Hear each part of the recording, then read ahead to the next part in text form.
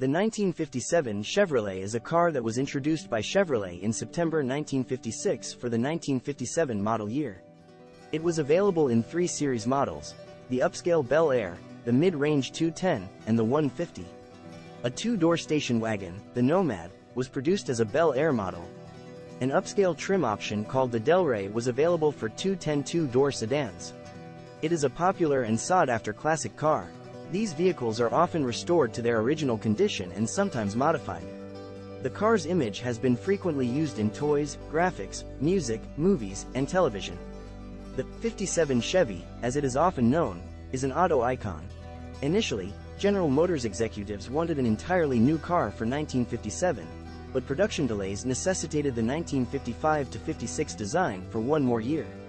Ed Cole, chief engineer for Chevrolet, dictated a series of changes that significantly increased the cost of the car. These changes included a new dashboard, sealed cowl, and the relocation of air ducts to the headlight pods, which resulted in the distinctive chrome headlight that helped make the 1957 Chevrolet a classic. 14-inch wheels replaced the 15-inch wheels from previous years to give the car a lower stance, and a wide grille was used to give the car a wider look from the front. The now famous 1957 Chevrolet tail fins were designed to duplicate the wide look in the rear. Bel Air models, though maintaining the same chassis, powertrains, and body, were given upscale gold trim. The mesh grille insert and front fender chevrons, as well as the Chevrolet script on the hood and trunk, were all rendered in anodized gold. The 1957 Chevrolets did not have an oil pressure gauge or a voltmeter. The base engine was an inline 6-cylinder called the Blue Flame 6. The engine was smoother running than the V8. Carburation came from a single 1-barrel carburetor. The 1955 model year Chevrolet introduced its now famous small block V-8, the first V8 available in a Chevrolet since 1918. It has a displacement of 265 cubic inches, 4,340 cubic centimeters. Prior to 1955, Chevrolet offered a 235 cubic inches, 3,850 cubic centimeters, displacement inline 6-cylinder engine only. The 1955 model, like its engine, was all new. The shoebox design, so named because it was the first Chevrolet to feature streamlined rear fenders, was a watershed for Chevrolet. The lightweight car, coupled with a powerful overhead valve V-8, became a showroom draw, but also thrust the company into the arena of competitive motorsports. 1955 Chevrolets went on to dominate drag racing and became a formidable force in circle track racing. In 1956, the design was lengthened somewhat in front and given a more squarish treatment. Under the hood, engine power increased and a Chevrolet Corvette engine was available for the first time in a full-size passenger car. In 1957, the V-shaped trim on the tail fins was filled with a ribbed aluminum insert exclusive to the Bel Air's upgraded trim level. The fuel-injected engine represented the first time that an internal combustion gasoline engine in a passenger car reached an advertised 1 horsepower for each cubic inch benchmark, although the Chrysler 300B beat that by a year in its 355 horsepower, 354 cubic inches dual-carbureted engine, and the Alfa Romeo Giulietta Sprint was introduced a year earlier than that, 1954, with a 79 cubic inch, 1290 cubic centimeters, engine that produced 80 horsepower. In NASCAR racing, the 283 with its increased horsepower gave the 1957 a dramatic advantage over the smaller 265 V8 the 1955 and 1956 cars had. NASCAR held the competition, especially the 1955-57 Chevrolet, to a cubic inch restriction because of all the races the 1957s were winning. This restriction stayed with the 1955-57 until they were grandfathered out of the lower NASCAR divisions in the 1970s, as the 1957 was still beating virtually all in their class. For 1957 there were 4 standard engine options: a 235.5 cubic inches, 3,859 cubic centimeters, inline 6-cylinder producing 140 horsepower, 104 kilowatt, a 265 cubic inches, 4,340 cubic centimeters, V8, turbofire, producing 162 horsepower, 121 kilowatt, and 283 cubic inches, 4,640 cubic centimeters, V8s. A turbofire, twin-barrel carburetor producing 185 horsepower, 138 kilowatt, and a super turbofire, 4-barrel carburetor developing 220 horsepower, 164 kilowatt. To help mechanics distinguish the 265 cubic inches V8 engine from the red 1956 and 1955 265 cubic inches V8 engines and the orange 1957 283 cubic inches V8s, the early 1957 265 cubic inches V8 engines with manual transmissions were painted a bright yellow-green chartreuse. After November 1956, the 1957-265 cubic inches V8 engines were painted the same orange as the 1957 283 cubic inches V8s. Another optional engine was offered with two 4-barrel carburetors, the legendary Duntiv cam and solid lifters. This engine produced 270 horsepower. 1957 was the first year that Chevrolet ever offered fuel injection as an option. A 283 cubic inches, 4,640 cubic centimeters, engine fitted with solid lifters, the Duntiv cam and fuel injection was rated at 283 horsepower, 211 kilowatt, and cost $500. This was the first time in history that a General Motors vehicle achieved 1 HP per CU in a production vehicle. Fuel injection continued as an option throughout the early 1960s. However, most mechanics of the time didn't have the experience to keep the units running properly. This prompted most buyers to opt for conventional carburation.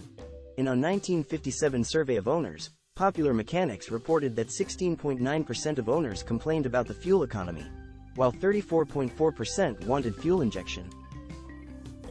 There were many options available, most of which were designed to make the car more comfortable and luxurious.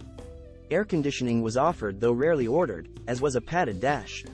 Power steering and power brakes were available, as well as a signal-seeking AM radio and power antenna. Power windows and power seats were also available. A rear speaker could be purchased which required a separate volume knob to be installed in the dashboard, beside the radio. This rear speaker was touted as providing surround sound. An Autronic Eye was offered. It was a device that bolted onto the dashboard and sensed the light from oncoming traffic, dimming the headlights automatically. One unique option was an electronic shaver, connected to the dashboard. The 1957 radio used tubes that required only 12 volts of plate voltage and a transistor for the output stage. This lowered the power drain on the battery to an insignificant amount when the engine was off. Playing the radio with conventional tubes for extended periods occasionally drained the battery to the extent that it could not start the car. The clock was electrically self-wound and moving the hands to correct the time resulted in actually regulating the going rate. After a few corrections, the clock was remarkably accurate. Another dashboard-mounted item was the traffic light viewer, a ribbed plastic visor that was installed just above the speedometer. Because the roof extends so far forward of the driver, it is hard to see overhead traffic lights. The traffic light viewer captured the reflection of overhead traffic lights so that the driver didn't have to lean forward to see past the edge of the roof. AC was also an option.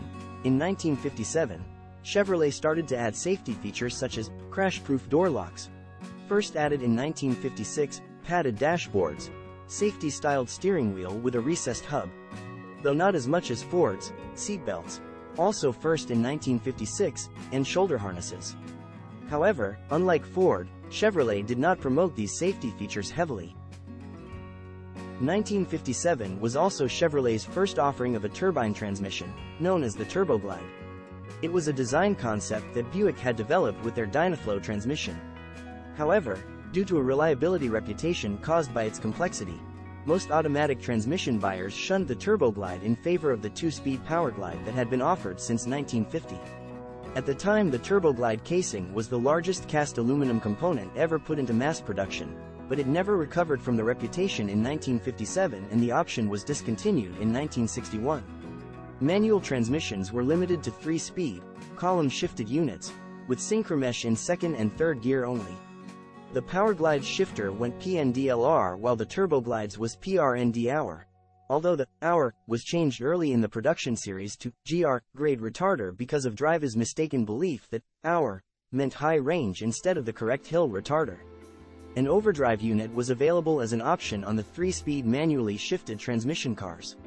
Starting at the end of May 1957, a 4-speed manual transmission was also offered at an over-the-counter price of $188, but no installation kit, shifter and linkage was ever offered by Chevrolet and While an owner may have jury-rigged an installation in their own car, there is no evidence that any dealer ever actually installed the transmission in any car in 1957. A 1957 equipped with this transmission mated to the 270 horsepower engine and limited slip differential was the one to beat on the drag strip and street into the early 1960s. From a numbers standpoint, the 1957 Chevrolet wasn't as popular as General Motors had hoped. Despite its popularity, rival Ford outsold Chevrolet for the 1957 model year for the first time since 1935. The main cause of the sales shift to Ford was that the 1957 Chevrolet had tubeless tires, the first car to have them. This scared away sales to Ford as many people did not initially trust the new tubeless design. Also, Ford's introduction of an all-new body styling that was longer, lower, and wider than the previous year's offerings helped Ford sales. However, the 1957 Ford, with the exception of the rare retractable hardtop model, is not nearly as prized by collectors today as the 1957 Chevrolet. Throughout the 1960s and 1970s, the 1957 Chevrolet was a popular used car and highly prized street machine, or hot rod in 1957 terms. It was the final year of the shoebox Chevrolet, as 1958 saw the introduction of a much larger and heavier X-frame Chevrolet. The ideal size of the 1957, combined with its relatively light weight compared to newer full-sized cars, made it a favorite among drag racers. The engine bay was big enough to fit GM's big block engines, first introduced in 1958 and popularized in the 1960s by the Beach Boys in the song 409. The relatively simple mechanical attributes of the car made it easy to maintain, customize, and upgrade with components such as disc brakes and air conditioning. The big block, however, was not what put the 1957 on the map on the street scene. It was the introduction of the low-priced small block, 365 horsepower 327 in 1962 that was the blockbuster that made both the 1955 and 1957 Chevrolet able to beat the Ford hot rods with their flathead V8s. This was a major turning point in American hot rodding. Chevrolet had claimed the street scene from Ford. The 1957 Chevrolet also won 49 Grand National Cup NASCAR races, the most of any car in NASCAR history, won the Southern 500 in 1957, 1958, and 1959, becoming the only car to win the 500 three times.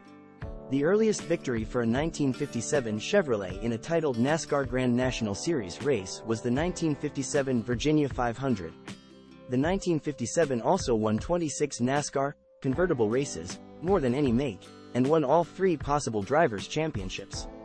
The first in convertible class and winning car in the 1959 Daytona 500 was a 1957 driven by Joe Lee Johnson. The convertibles started on the outside row and were approximately 10 miles an hour slower than the hardtops and sedans because of their aerodynamics. No one figured that a convertible would win the race, and they didn't but wonder who was driving the top-finishing convertible.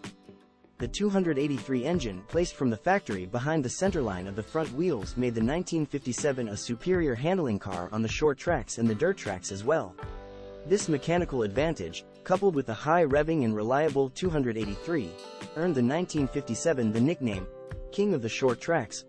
With the fuel-injected 283, the 150 model two-door sedan version, called the Black Widow, was the first car outlawed, and quickly so, by NASCAR, as it proved almost unbeatable on virtually all the NASCAR tracks in early 1957. After the 1957 was grandfathered out from the now Cup division in 1960 and relegated to the lower local track sportsman divisions, they were still the car to beat for years. The 1957s subsequently were used up in stock car racing at a very high rate. Surprisingly enough, the 1957 Chevrolet also won a disproportionate amount of demolition derbies as well.